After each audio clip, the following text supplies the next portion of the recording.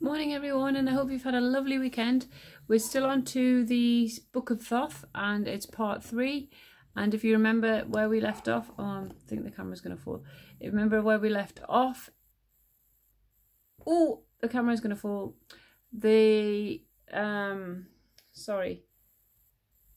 Neferkaptha has just drunk the, what is it called? The magic spell. He's just drank the magic spell on the papyrus, and we left it there, so that all of the magic words have come off the papyrus, and he's drank them. That's where we left off.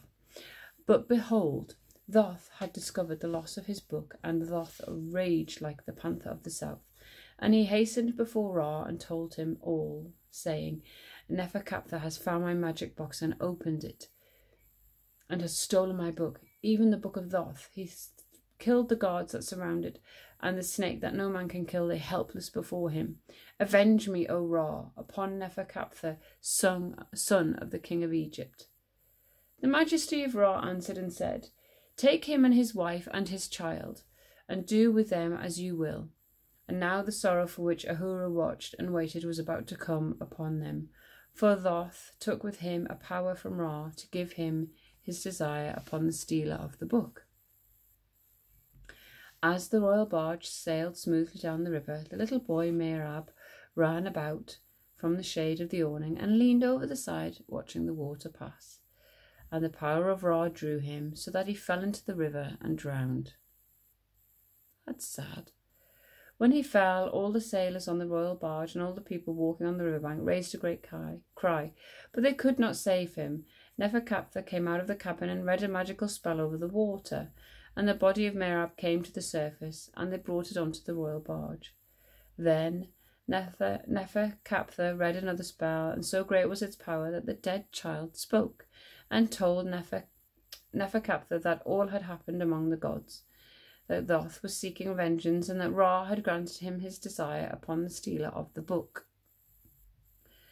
Neferkaptha gave command, and the royal barge returned to Coptos, and that Merab might be buried there with the honour due to the son of a prince. When the funeral ceremonies were over, the royal barge sailed down the river towards the northern land. A joyful journey was it no longer, for Merab was dead, and Ahura's heart was heavy on account of the sorrow that was still to come, for the vengeance of Thoth was not fulfilled. They reached the place where Merab had fallen into the water, and Ahura came out from under the shade of the awning, and she also leaned over the barge. Silly mistake. And the power of Ra drew her so that she fell into the river also, and was also drowned. When she fell, all of the sailors in the royal barge and all of the people walking on the riverbank also raised a great cry, but they could not save her. Excuse me. Neferkaptha came out of the cabin and read a magical spell over the water, and the body of Ahura came to the surface, and they brought it on board the royal barge.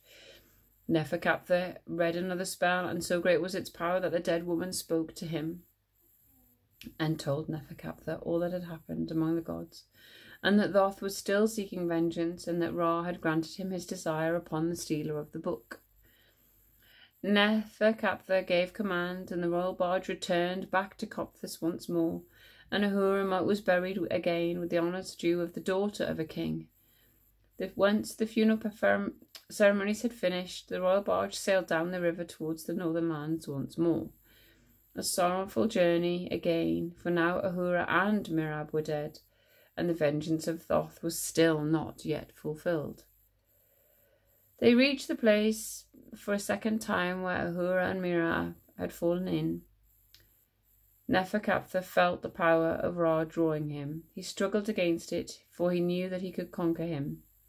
He took a piece of royal linen, fine and strong, and made it into a girdle, and with it he bound the book of Thoth firmly to his breast, for he was resolved that Thoth should never have his book back.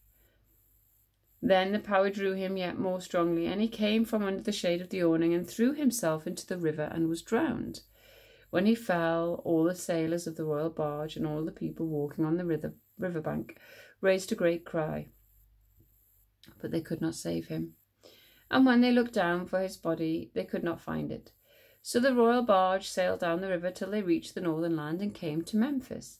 and the chiefs of the royal barge went to the king and told him all that had happened.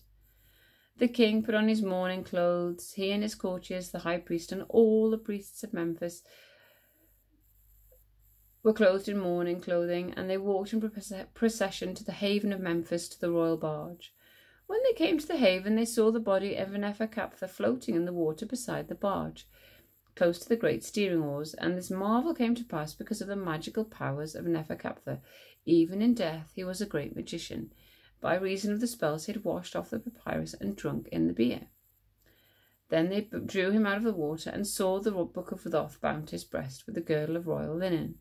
And the king gave command that they should bury Neferkaptah with the honour due to the son of a king, and that the book of Thoth should be buried with him.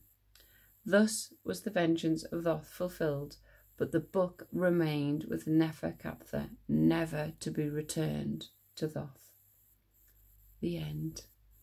And that is the story of the book of Thoth.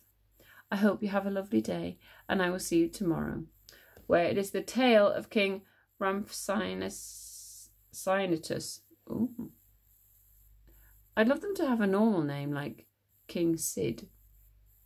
I will see you tomorrow. Bye.